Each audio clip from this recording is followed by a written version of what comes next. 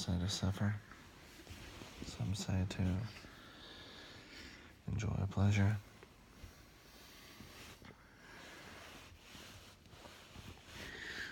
If your reality is only determined by the chemicals that are going through your brain, then what does that even mean?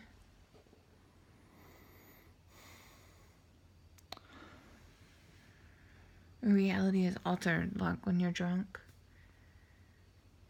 Emerson's reality is And your reality is my choice. pain. But we give him a fentanyl patch which alters his reality so that it numbs the pain. You put a person to sleep to operate on them.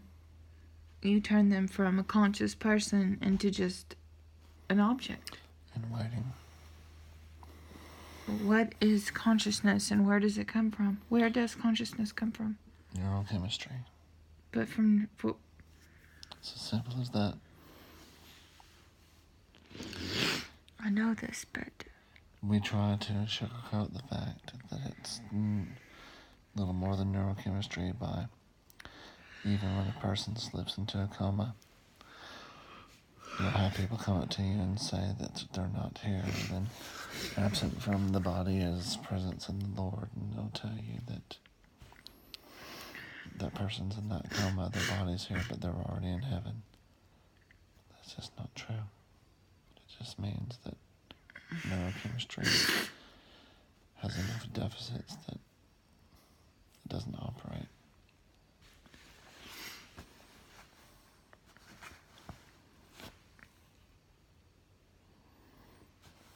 I want to know, though. I want to know why. We have to be here.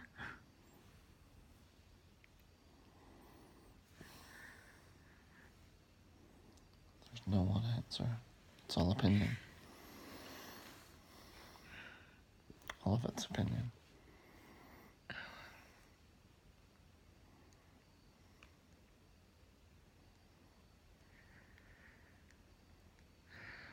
Why is there no better answer?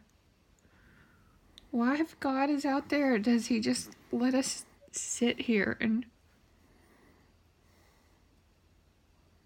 We're supposed to pray for our son to be healed, but...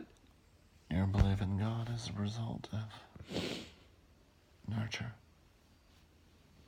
I know this.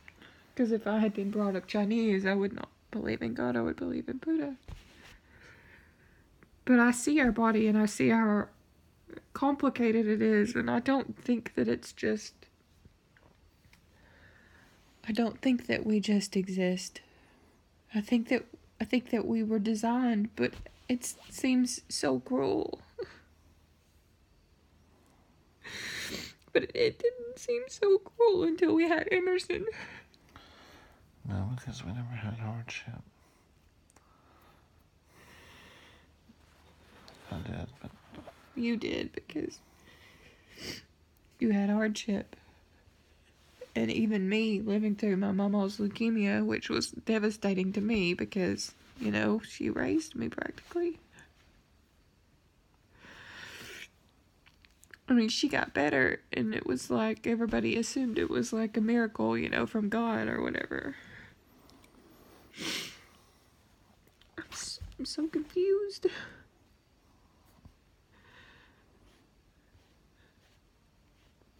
I'm smart enough to know, like, I have enough intelligence to know that I don't feel like we just came by happenstance, but I'm also intelligent enough that I want answers to questions that aren't available, and that is very bothersome to me.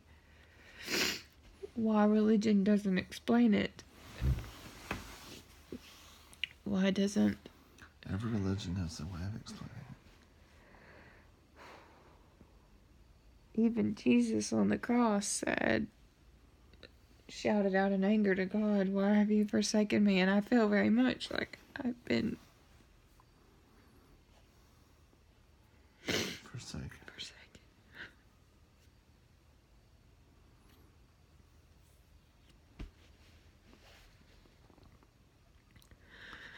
I wish there was answers. It'd be so much easier. So much easier to know that there was a reason for all of this pain that we're going through. And I'm so tired. I know that none of this is making any sense, but I don't have anything real enough. Nothing tangible to hold on to. And that's my biggest hang up on everything. you're tangible and I'm tangible, but people have shown us good. I've seen God in people. I've seen good in people. I'm sorry, I'm like all deep discussion here and you're like ready for bed. I'm tired, but I'm listening. You're making many valid points and interesting arguments. So as much about you as you can proves these arguments and contradictions. A blind faith would be so much easier if I just believed without having to see. Faith is defined by the struggles.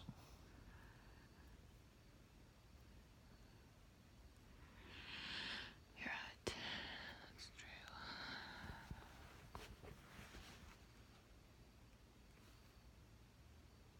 Good night, Yale. I'm tired. Like told you.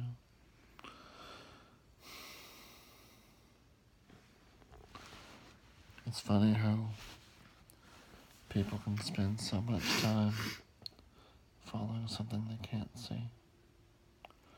Following, worshiping a God they can't see. But we spend so much Even- time living in a society and following rules that we may or may not even believe. Like, I don't believe that everybody should not be able to buy beer on Sundays, and I don't believe that people should not be able to smoke pot.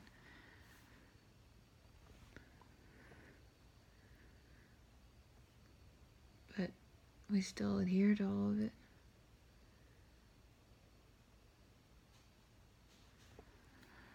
And you're asleep. No, I'm not. You sure? Alright. It's time for bed. I will be soon. It's way past my bedtime. Anyway, I should have been in bed a long time ago. The hot tub got me like all charged up. Say goodnight.